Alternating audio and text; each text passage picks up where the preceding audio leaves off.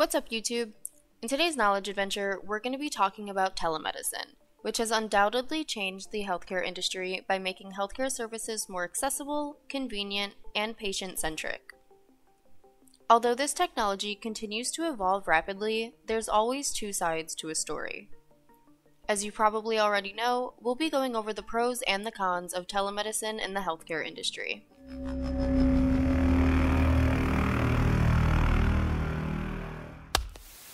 TecXpansion. Telemedicine is the remote diagnosis and treatment of patients by means of telecommunications technology, or basically going to a doctor's appointment via video chat. Through this advancement in healthcare, patients everywhere are not only receiving increased access to care, but also quick, convenient care without having to leave home. Efficiency, am I right? From mental health support to being generally low cost, there's all kinds of ways telemedicine is helping the healthcare industry thrive. Like we just mentioned, telemedicine is changing the way patients everywhere are receiving care. Telemedicine has expanded access to healthcare services, especially for individuals in remote or underserved areas. With virtual visits being a thing, patients can now consult with healthcare providers without the need for travel, reducing barriers to specific healthcare needs. Telehealth patients have the option to schedule virtual appointments at their convenience, reducing wait times and eliminating the need for time-consuming trips to a healthcare facility. So, no more driving 3 hours for that appointment that you had to schedule 4 months in advance, right? Not only has telemedicine changed the way patients receive care, it also has improved patient engagement by encouraging patients to take a more active role in their healthcare. It provides easier access to their medical records, monitoring their health data such as calorie intake and step counting, and communicating with healthcare providers as needed. Personally, I love seeing how many steps I take in a day, and I love even more that my phone tracks them for me. It's always fun to see the fluctuations and how active I've been. Telemedicine is also important in aiding in rapid consultations in emergency situations, where immediate access to a specialist can be crucial. This is especially important in remote areas where specialized care is scarce, or there is limited access to healthcare facilities.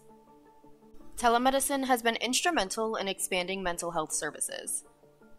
Patients can access therapy and counseling from the comfort of their homes, reducing the stigma associated with seeking mental health care. I know you've seen all the apps out there that suggest you start taking care of your mental health right now. You know, like BetterHelp or Talkspace. Okay, maybe not BetterHelp, but you know what I mean. With apps like these, anyone can have access to medical professionals that work with their schedule and on their time. Having access to care like this is almost revolutionary because for some people, even just getting out of bed is too much some days. This makes it so much easier to take care of yourself and stay connected to someone that is there to help when it's needed the most. Sometimes waiting a month for your next therapy session is just not going to cut it, and that's okay. With the advancements in telemedicine, it's made possible to speak with professionals that are able to not only diagnose issues, but also prescribe medications for patients as well. One of the biggest impacts telemedicine has had on the healthcare industry is the critical role it played during the COVID-19 pandemic. By providing a safe means of healthcare delivery, it reduced the risk of virus transmission in healthcare settings. There was no waiting in a room filled with a bunch of other sick people and no procedures that needed to be followed. It solved many issues regarding the spread of this disease, especially for those that should be quarantined.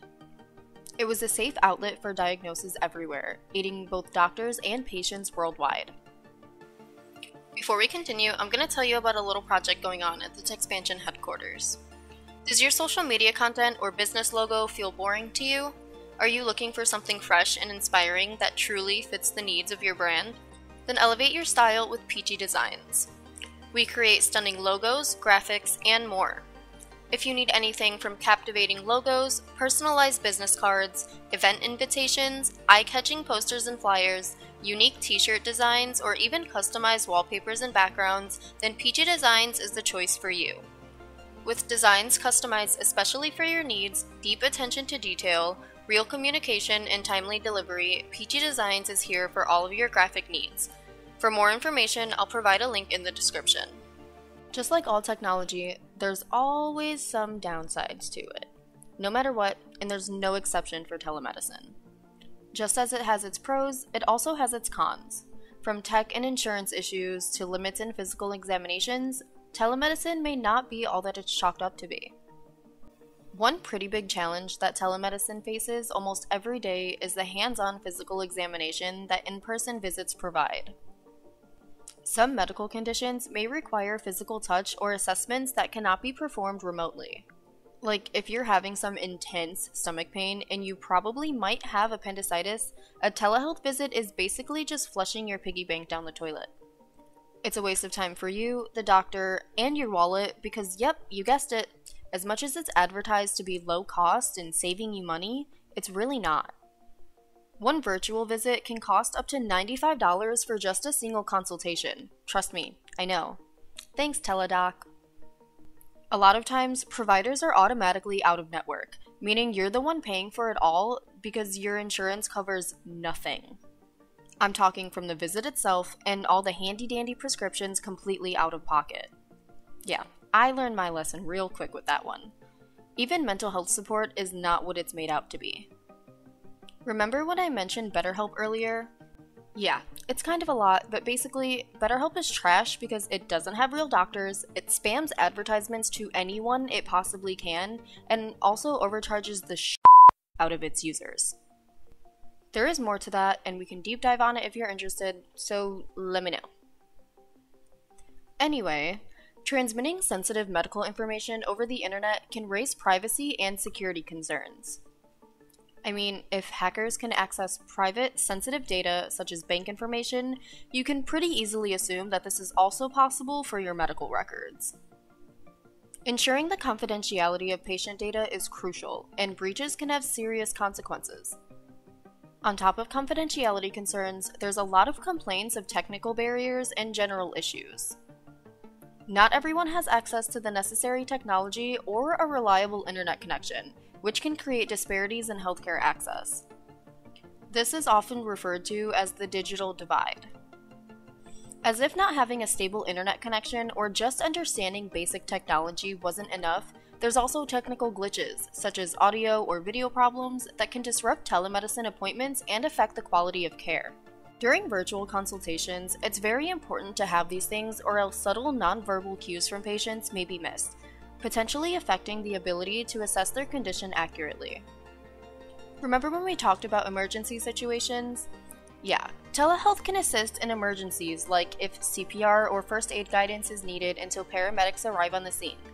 However, if it's something much more serious, telehealth is practically useless because physical intervention would be necessary. All in all, we definitely know telemedicine has made a huge difference in the healthcare industry. It has its good and it has its bad, so it's essentially a pick your poison party, just like everything we talk about here. It's important to note that many of these challenges can be addressed through advancements in technology, changes in healthcare regulations, and ongoing efforts to bridge the digital divide. Telemedicine is continually evolving, and while it has its cons, it has the potential to improve healthcare access and delivery, especially when used in conjunction with traditional in-person care. I hope you learned something today on our knowledge adventure and can apply it to your own life where necessary. Be sure to click that like and share this video with everyone you know. Be sure to leave a comment down below and tap the bell to be notified when a new video drops. We'll see you next time. Thanks! TecXpansion.